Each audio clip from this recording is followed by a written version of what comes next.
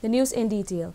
Meghalaya Trinamool Congress on Monday slammed the NPP-led Meghalaya Democratic Alliance government for its failure to follow up the cases relating to the Mukroh firing incident, which led to the death of 6 people, 5 from Meghalaya and 1 from Assam.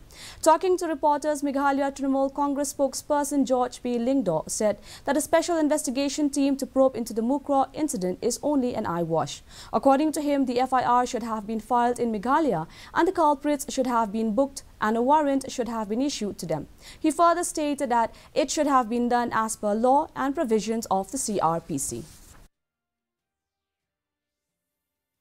Since day one only we said that in fact the FIR should have been filed on our land and those culprits should have been booked and then warrants should have been issued to them. But then they came up with the issue of the SIT, which in fact we know that the entire outcome of such investigations will not be there. It should have been as per law and as per the the provisions of IPC and CRPC. But then